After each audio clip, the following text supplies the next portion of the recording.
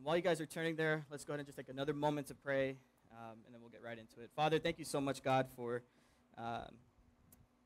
this blessing, Lord, that we get to come together. Thank you for the gift that of your salvation, of your wisdom and your power, God. Thank you for demonstrating that through your Son, Jesus Christ. We pray that we invite you here right now, Holy Spirit, to just remove all distractions from our hearts and our minds and just to be open to what you have to say, Lord. It's in your name we pray. Amen. So in Ephesians 3, starting in verse 1, Paul takes a moment here to move on from what he's been talking about, just how great God is, the work that Jesus has been doing for the Father, for us, on our behalf. And in verse 1, he starts off with saying, when I think of all of this, he's been talking about, well, what is this? Everything that Pastor Joe, and Manny have been talking about, chapters 1 and 2, everything that God has done for us.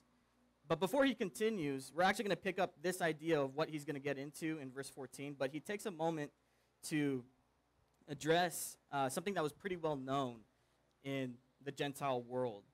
So he starts off, and then he stops, and he says, after that, he says, Paul, a prisoner, or I, Paul, a prisoner of Christ Jesus, for the benefit of you Gentiles, assuming, by the way, that you know God gave me the special responsibility of extending his grace to you Gentiles. So he talks about his calling first before he goes on to this really amazing doxology that's going to happen in verse 14. And that doxology is just Paul taking a moment to praise God with his words.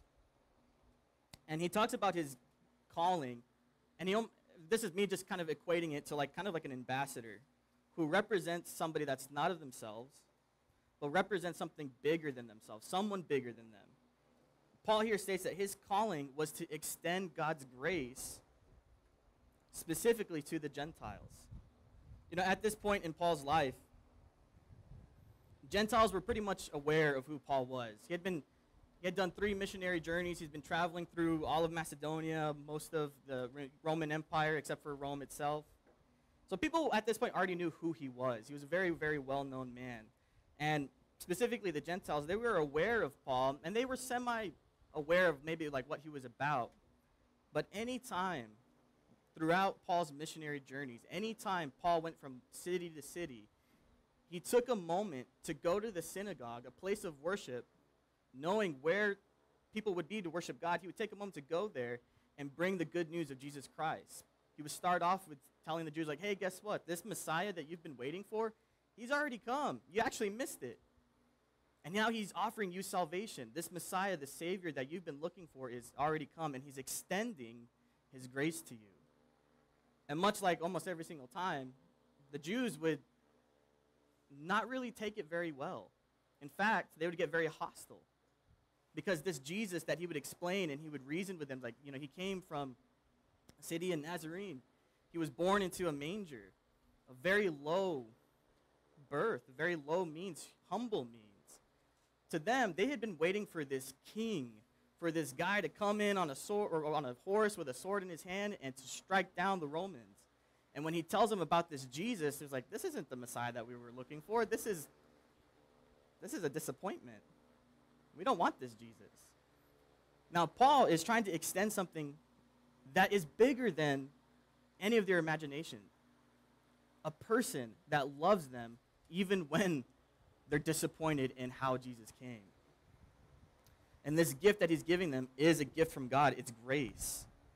This creator, the one that created them, is the creator of grace. And what it would end up happening is the Jews would reject Jesus and the Messiah, or the gospel message, but the Gentiles would overhear this message. During this time, there were a lot of Hellenistic Jews, I guess you could say. They are Gentiles who wanted to worship God because they knew in and themselves, there's got to be one creator. Everything that I've heard about this Jewish God, this God who brought the Jews out of Egypt, that's the God I want to worship. So they themselves were also waiting for the Messiah, believe it or not. And when Paul would come and share that message, it would excite them. It's wait a second. This Messiah person has already come, and I don't have to follow all of these rules, these legalistic, priesthood stuff and whatever, have to sacrifice a lamb and a dove or whatever, and have to pay all this money and taxes to the temple and to Rome. I can just simply accept grace. That's awesome. And it's something that they realize, and something that Paul would be teaching them, that God desires to save them. God desires to save the Jews and the Gentiles. To the Jews, it would be like God wants to save them. Now, we have to kind of get out of our own modern way of thinking and kind of think about how things were back then. The Gentiles were not, at least to the Jews, they were not good people. They were pagans. They did a lot of practices, a lot of witchcraft. They were into some pretty crazy stuff that when the Jews noticed that they wanted to start coming to worship God, they kind of treated them like second-class citizens. It's something that, funny enough, our country is known to do, or had done it a while ago. So the Jews treated these Gentiles like second-class citizens and kept them on the outside part of the temple. And now that the Gentiles are being approached by Paul and saying, hey, that God that you're worshiping, that supposedly is dwelling in that temple, he's actually out here now. He already came. And in fact, he wants to have a relationship with you. He wants to extend his mercy and his grace to you.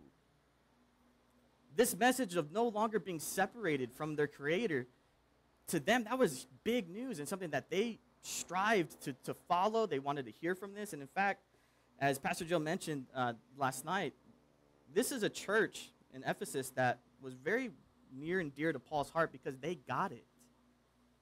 The Ephesians understood that there is no other Creator, there is no other God that could do what Jesus has done for them. Now, talking about, that whole, God wants to save them, isn't it true that we here can be counted as the them category? Why would God choose to save me? Why would God choose to save you? And I say that respectfully. Well, as Manny taught us earlier today, Ephesians 2:4 tells us that it was through God's mercy. It was mercy that moved in God's heart. It was mercy that led him to save us. Anything that was great of us. Nothing that was anything great of you or me, but his mercy. Verse 3, as I briefly wrote earlier, God himself revealed his mysterious plan to me. As you read what I have written, you will understand my insight into this plan regarding Christ. God did not reveal it to previous generations, but now by his Spirit, he has revealed it to his holy apostles and prophets. So I have a question for you. Who here likes the MCU movies? The MCU, Marvel Universe, like Iron Man, Infinity War, Endgame. I love those movies. Yes, I love those movies. The best way that I could describe this or explain this that could be understandable for you guys, the best way I can relate it to is, how Kevin Feige, almost every year, he comes up on the stage at Comic-Con or AvengerCon or whatever, and he releases the next lineup in phases, and he actually just recently released the next 2 phases, and it looks awesome. He releases these things, and he gives tidbits, he gives little, hints and whatnot of, what's going to happen next in the MCU world, or the MCU universe, Well, similar to that principle, throughout all of history, God has been, little bit by little bit, through prophets, through teachers, through apostles, and through Jesus, revealing what his plan is for the entire universe. And in fact, I feel like this thing is not even on anymore. Excuse me. He's been revealing his plan to us bit by bit. And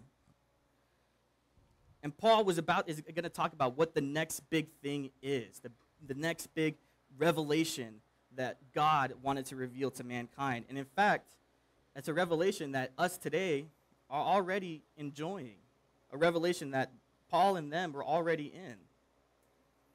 In verse 6, and this is God's plan. Both Jews and Gentiles. Oh, excuse me, you know what? Give me a moment here. And this is God's plan. Both Gentiles and Jews who believe the good news share equally in the riches inherited by God's children. Both are part of the same body, and both enjoy the promise of blessings because they belong to Christ Jesus. That was the big thing. That's the big reveal. The Old Testament prophets already kind of knew that one day God would work in some way, shape, or form, that not just the Jews would be saved and be able to go to heaven, but also the Gentiles too. So the Old Testament prophets kind of knew that, but what they didn't really know, and something that God waited until Paul's lifetime, or really Peter in Paul's lifetime, was that yes, the Gentiles are going to be saved. Yes, the Jews are going to be offered salvation too. But guess what? They're all going to be part of one body together called the church. I guess you could say this was God's end game. You know, if you were like me when you watched Endgame for the first time, I didn't know what to expect. I expected greatness, and I was not disappointed. But I didn't expect to see, you know, Captain America wield Thor's hammer, you know, or Tony Stark giving up his life. Spoiler alert, sorry. For God, the big reveal, the end game, is that we here today get to be used for God's glory. We get to be used for his power and his might. The prophets only saw bits and pieces of this, but they never got to experience it. And to them, it was exciting. It was like, our Creator wants to use us fallen people, and not just the chosen people, the people of Israel, but everybody? And that's something that we can enjoy. Now, Paul understood all of this. But unfortunately, the Jews didn't. Specifically, the Christian Jews of Paul's time. The idea that Gentiles would be welcomed, not just welcomed, but be used and be part of the family, really rubbed them the wrong way. Because if we remember, they held their culture, they held their temple in high reverence, that anybody on the outside that didn't, you know, match the mold was not welcome. You could not enter. You only get this far.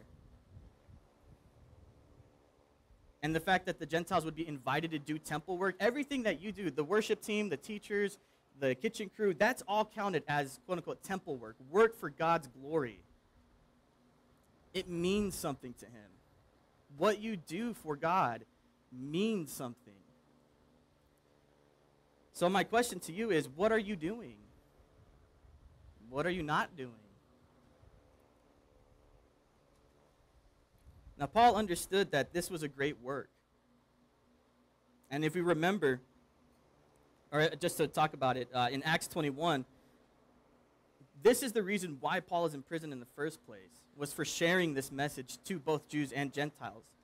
The Christian Jews and the other Jews hated it, and in fact caused a riot. In Acts 21, we can read about that another time.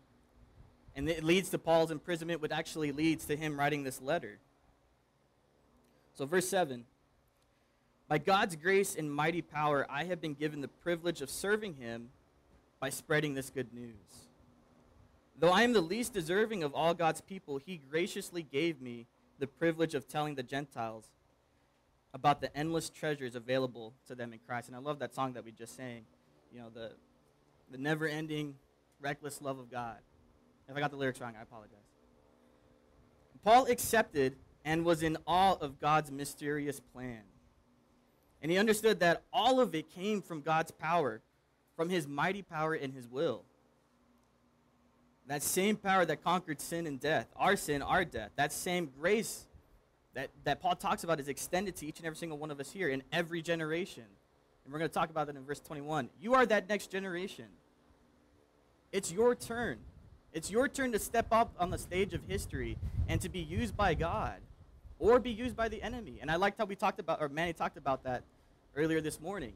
You have the decision to whether to be used by God or be used by the enemy. There is no middle ground. There is no other way around it. It's your turn. What are you going to do with that turn? So talking about that power, it's the same power that saves us today. And it's probably the same power that some of us probably need more of. I know I do. Now, among all of this, Paul also accepted one other truth. He understood that he was a servant to this power. He was a servant to God's will. If anybody could boast about being used by God, it could have been Paul. Paul was used greatly. Paul is responsible for writing 2/3 of the New Testament alone. But he doesn't take that opportunity to boast. He takes the opportunity to point back to what he represents. Remember, he's just an ambassador. He's just extending grace. He's not the source of grace itself. He was a servant, and he understood and claims that he is first and foremost a prisoner and a servant to Jesus Christ. He accepted that servanthood because he knew that that comes with power, with humility. It takes God's power and grace to swallow our pride, to grow from trauma, power to learn from our mistakes. So what should our next response be? To serve. Servitude to God's will and his power. A response rooted in gratitude, which again Paul understood. Earlier he said that he was a prisoner of Jesus and he knew it was all part of his will. It was part of God's plan. God wasn't surprised that Paul got prison. Oh no, you're in prison, Paul. Oh no, what are you going to do? God already knew. It was part of the plan. It was part of his design. Continuing in verse 9. I was chosen to explain to everyone this mysterious plan that God, the creator of all things, had kept secret from the beginning. In Genesis chapter 3, we read about the fall of man. Now, Genesis, if you don't know, is the first book of the Bible. It lays the foundation of all of our beliefs. It lays the foundation of who God is, what his original plan was for mankind.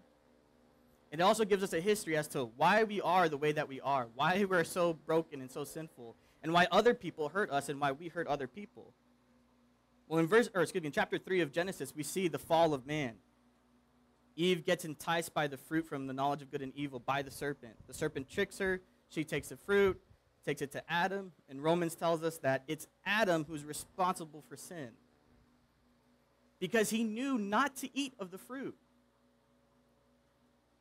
And because of that moment, the rest is history. But something that's really cool is in verse 14, when God is cursing the serpent, who really was Satan, he basically tells him, I'm going to send somebody to crush your head and to conquer death. I'm paraphrasing. From the very beginning,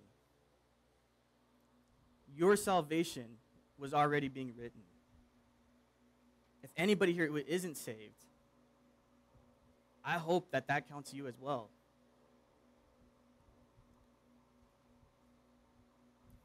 God was going to send somebody on our behalf to conquer sin and death because God knew that we can't do it.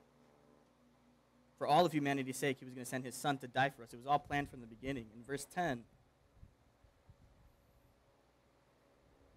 God's purpose in all this was to use the church to display his wisdom in its rich variety to all the unseen rulers and authorities in the heavenly places. Excuse me.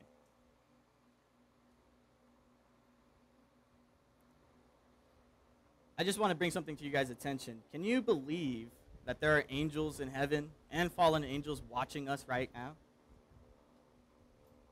For us today in the church, and I don't mean just Grace Calvary, and I don't mean just Riverview Calvary Chapel, but all of the church, every single believer, God has put on display to teach the angels just how awesome and how powerful he is. An object of lesson to beings who are greater and stronger than us. Can you believe that angels still learn?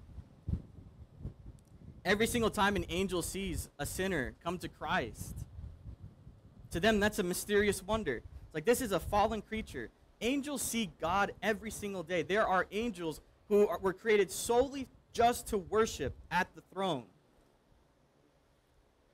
And yet they still don't understand this concept of forgiveness, this concept of salvation, that a broken being who is angry, who is sad, who has had trauma and causes trauma can be totally changed around and be used to glorify the same God that I glorify, that's a mysterious wonder to them. And that should excite us. Serving Jesus, being a Christian, is exciting.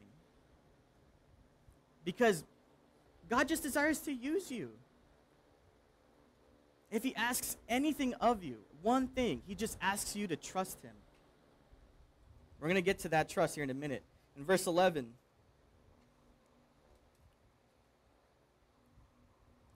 this was his eternal plan, which he carried out through Christ Jesus our Lord.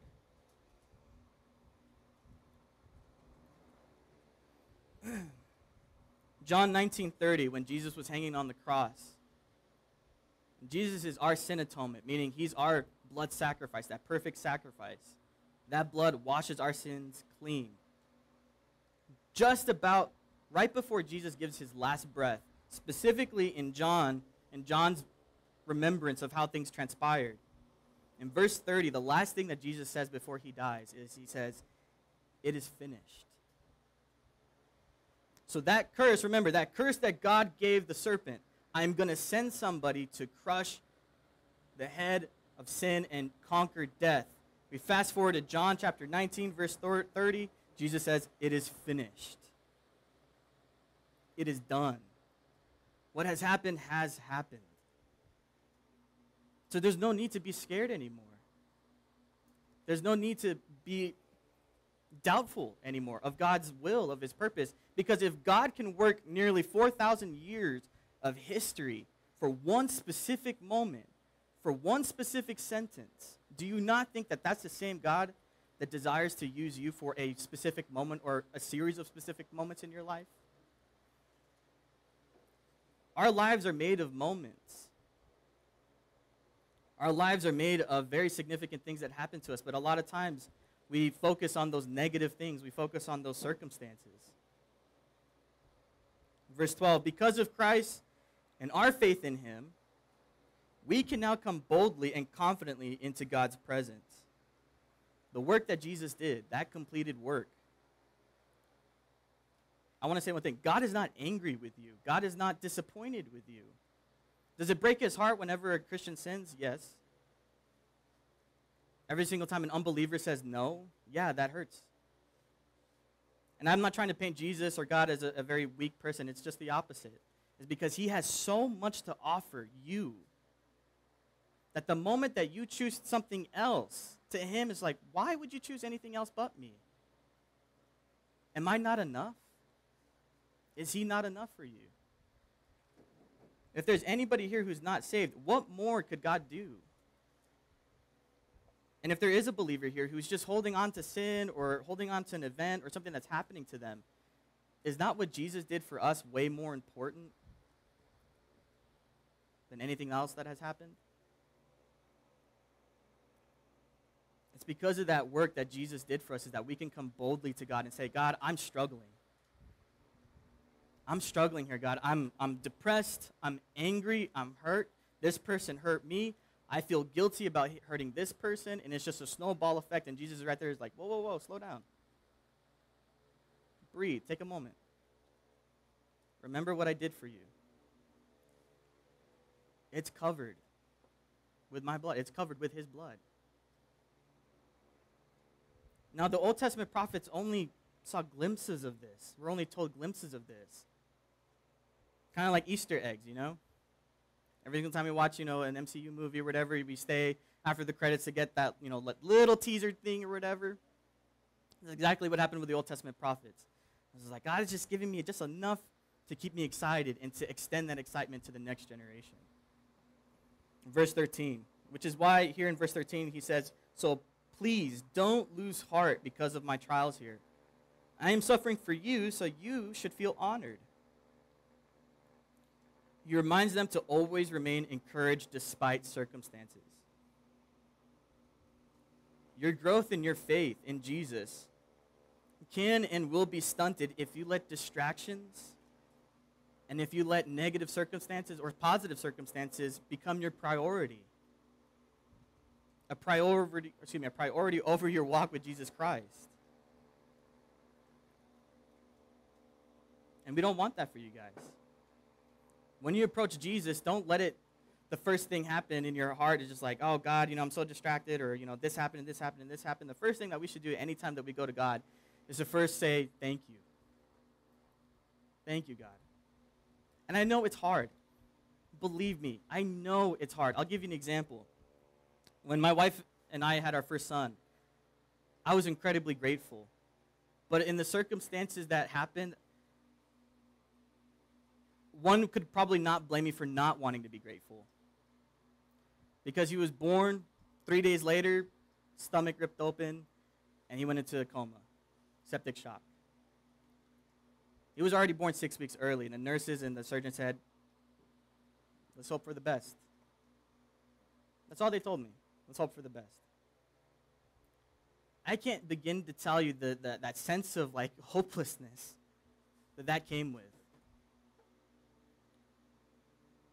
But in that moment, even as I was scared, even when I just had no idea, when my wife was in the room upstairs, because she couldn't stay in there because she had just given birth, it was just me alone in that room with 20 nurses and doctors running around. I had no idea what to do.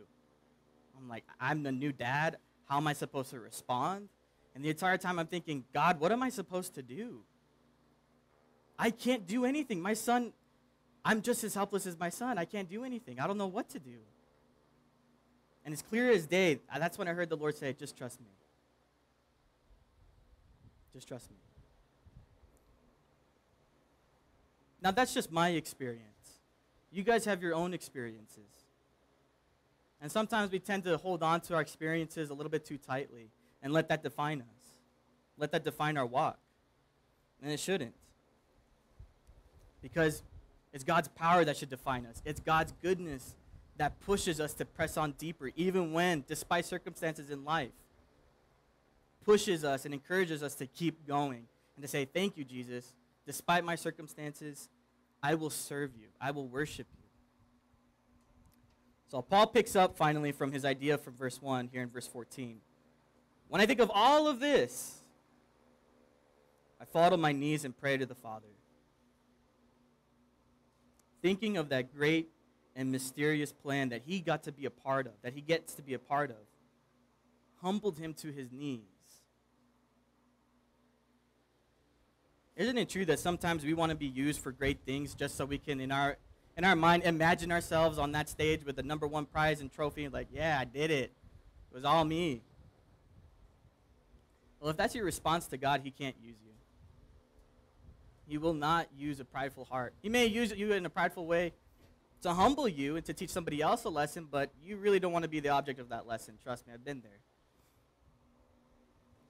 If your response to God and his will and everything that I've just shared with you, if your response to this is, I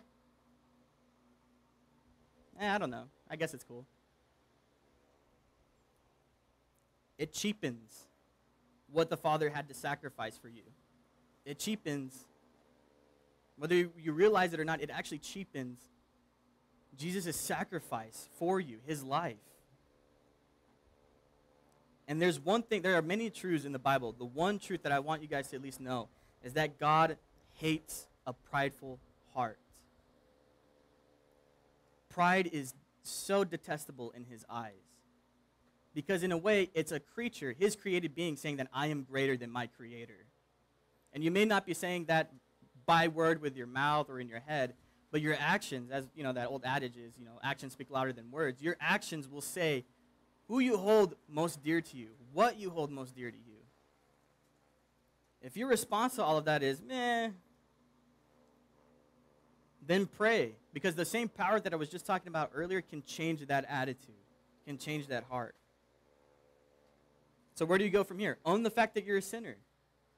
Own the fact that you make mistakes. Yeah, I make mistakes. I'm not perfect. Understand, you can do nothing. As Manny was teaching us earlier, you can do nothing to save yourself. You try to go to heaven with all these good deeds and works, like, these are the things that I did, Lord. It's like, great, but did you trust me? Did you follow me? Did you surrender to me? No. Depart from me. I never knew you. That's scary. That's scary. And I don't want any of you guys to have to go through that. Verse 15, the creator of everything in heaven and on earth, I pray that from his glorious unlimited resources, he will empower you with inner strength through his Spirit. Then Christ will make his home in your hearts as you trust in him. Your roots will grow deep down into God's love and keep you strong. Last night when we went to bed, myself and some other leaders were sleeping outside on the cots right here. And at some point, like 4 in the morning, I had randomly woke up, and the first thing that I woke up to, and this was actually a pretty cool thing, the first thing that I woke up to was a sky filled with stars. I mean, filled with stars. I'm a huge like space nerd, so that's like really awesome for me. So I was like, wow, that's so cool. The first thing I wake up to, and in that moment right there, it was just like, my Creator is awesome. Your Creator is awesome. The same Creator that breathes lives into those stars, that speaks, and simply an entire universe exists. It's the same God with that same power that desires to use you to help you grow, to help you change, to help you mature in your walk. Because when you grow, you are able to, what's the theme? Stand firm. And this is a perfect picture. You won't be able to stand firm in life when life throws circumstances. As I just told you earlier, life keeps throwing circumstances at you guys. You already know that. I'm not going to, as Manny had said, we're not going to minimize your experiences. You've already experienced some things. And guess what? It's not going to stop there. I'm sorry. I really wish I could say life is never, ever going to be difficult for you and it's never going to be hard. I would be so unloving to tell you that. But what I can tell you is that if you just simply trust the process, trust God when he just wants you to grow and learn, you are able to stand firm in those things. Can you imagine me running out of the hospital out of fear when my son is there needing his dad and his mom to be there for them? By the way, my wife was there in spirit. I don't want to. Can you imagine me running out of that hospital? It's like, nope, I'm out. Being a dad's too hard. Wow, 3 days in? Wow. That's lame. And I'm not trying to boast in my maturity or anything. All I'm trying to say is that in my personal life, God had gotten me through certain different things to prepare me for the next hard thing. And he's preparing all of us for that next thing in life. Because whether you like it or not, life is going to keep throwing something at you. I can guarantee something's on its way. And I'm not trying to scare you. But because something is already on its way, you need to hold fast to Jesus. You need to grow into your walk with Jesus Christ.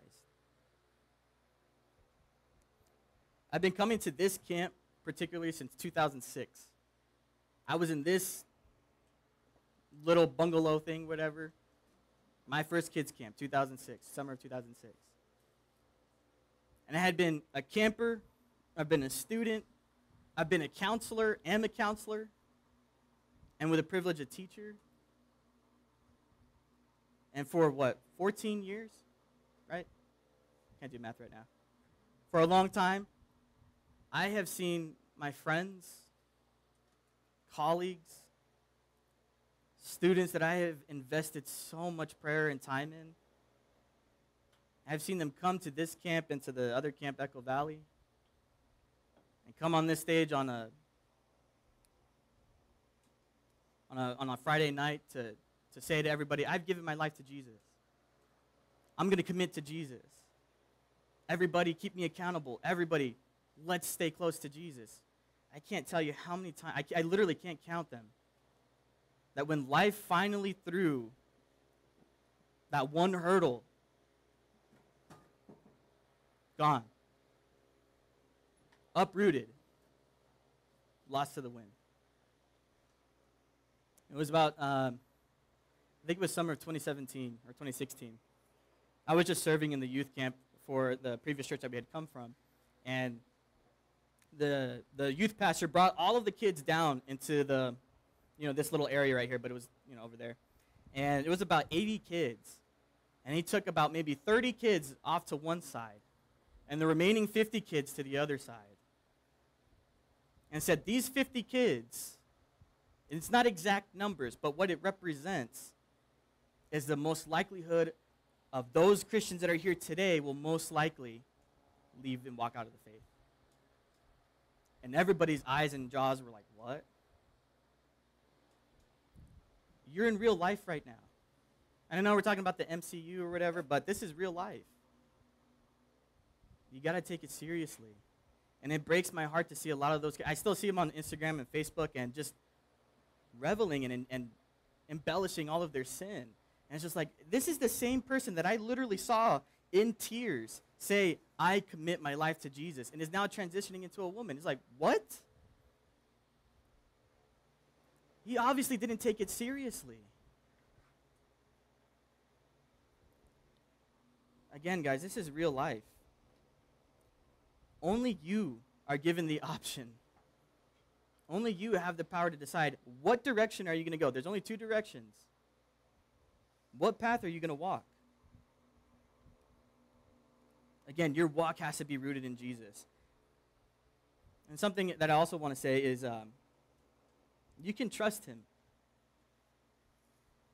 I know life is going to be scary. I know sometimes it's just like, God, I really don't know how you're going to get me through these things. Then I encourage you tonight, look at those stars. If you do nothing else, look at those stars. And at least understand that that's the same God that created all of that wants to create something new in you. A mature believer. Verse 18 and 19. And may you have the power to understand, as all God's people should, how wide, how long, how high, and how deep his love is. May you experience the love of Christ, though it is too great to understand fully. Then you will be made complete with all the fullness of life and power that comes from God. So right here, it resides to the believer. That believers should understand at least how great God's love has impacted your life. If you cannot recount a moment or a series of moments in your life where you can say, that was God's love that got me through it. If you can't think of a single moment, then I encourage you to really think, or really ask yourself, am I saved? Or have I just been completely blind? Because I get it. Life gets busy, and we get so distracted with school, sports, whatever. Ask God. If you're saved, ask him, God, can you please remind me just how good you are? Because as a human being I forgot. And he'll be right there through the power of the Holy Spirit to remind you of all the things that he's done on your behalf. In verse 19, every believer should be able to say that we have experienced the love, whether it's through your testimony or through something that Jesus has done for you. You know, honestly, I can say, sharing what happened with my son Micah, or our son Micah, God has gotten me through so much as it was. God had gotten my wife and I through so much more even prior to Micah's little incident. He's alive and well, by the way, so I meant to clarify that earlier. He's babbling and running and keeping mommy on her toes. If you can look back and say, you know what, God has gotten me through that, then you can trust in the fact that he's going to keep getting you through those difficult hurdles. And here we come to the last stretch, verse 20. Now all glory to God who is able, through his mighty power at work within us, to accomplish infinitely more than we might ask or think. Simply trusting him, putting your faith in him, is going to take you a lot farther than you could ever imagine. I was 17 years old. I was a senior in Church Academy, and I wanted to join the Air Force. I wanted to be a pilot like, Tom Cruise, Top Gun, I wanted to be that. I wanted to be him so bad. He and I are the same height, and I was just like, it's destiny. I'm meant to be the next Tom Cruise. But God had different plans. Obviously, Tom Cruise isn't here to welcome me. God had different plans for me, for my wife and I. So going back to what I was talking about, I was 17 years old, wanted to be a pilot, and the idea of Bible college was a fluttering thought because my best friend wanted to go to Bible college. Like, Bible college? I mean, I know there's college, but Bible college, okay, whatever. And I loved you. And at that time, my walk was growing. I was just like, I mean, I love you, Lord, but I really, really want to be a pilot. This is what I want so bad. Please make it happen. And it wasn't until like about a month or two later that I started entertaining the ideas. Like, oh, okay, well, I guess I'll think about Bible college, Jesus. And little bit by little bit, when I kept trying to reach out to the Air Force recruiter, God was working his will. I couldn't get a hold of the guy. We would miss each other by minutes. I would have my college prep class, try to call him, get things prepped, and then the moment that school ended, I had to leave for work. He'd call the school. He was like, hey, is Isaac there? Oh, you just missed him. That happened for like 2 months straight. It was so infuriating. I was like, are you for real? My destiny is calling me, and it's not happening. And then I finally just gave up. I was like, you know what? Fine, God. What do you want me to do? What do you have called for me? Because sometimes it takes that level of frustration. It shouldn't really, but unfortunately, because we're fallen, sometimes God will let it get to that point of frustration to finally break you and get you on your back to where the only direction you're looking is looking up. And say, all right, God, I give. What do I need to do? And within 2 months, God had already had a job for me, a place to stay, companions to go to Bible college, and it was the best experience of my life. Next to being married and, the experience with my wife and, our kid and whatnot. But for a teenager, that was amazing. I got to live in one of the most beautiful cities in our country. God had taken me through so much. There was a lot of hard times in Bible college, but even then, God got me through that. It was probably the most loneliest time, but also the most close that I've ever felt to Jesus in my life. And coming back to what Paul is saying here is that work within us that will accomplish infinitely more than you can ask. All you have to do is just ask, God, what do you want me to do? It may not be Bible college for you. It may not be a pilot for you, though I will be envious if you become a pilot. If you become a rich doctor or simply flipping patties at McDonald's, that's okay. That's okay because you can trust in the fact that whatever God has for you is his best. And the last little picture that I'll give you is, I think it was about a year ago, just scrolling through Instagram. Those really cheesy, Jesus memes or whatever, accounts or whatever. Well, they actually put a semi-serious one, and it was this picture of a little cartoon of like this little girl, cute little girl with her little teddy bear, had a dress, fuzzy, whatever. And she's holding tight to it. And Jesus is right there extending his hand. And he's like, just trust me. And the little girl's like, no, I want to hold my teddy bear. It's my teddy bear. It's mine. No. But what she doesn't see, but what we see, is that on one hand, he's extending his hand. And on the other hand, behind his back, is a huge, bigger, fuzzy teddy bear with the same dress. Now, I'm not saying that Jesus is trying to offer you a teddy bear. But in a very cheesy, picture, and something that you could trust that whatever God has for you is far better. All you have to do is just hold your idea of how your life is going to go with a loose grip. Extend your hands to Jesus. It's like, God, this is my life. I can trust you. Help me to trust you further. Because we can. And to close it up with verse 21, I'm going to ask something a little weird of you guys. If you guys could please stand as I read this verse, and then we'll close in prayer.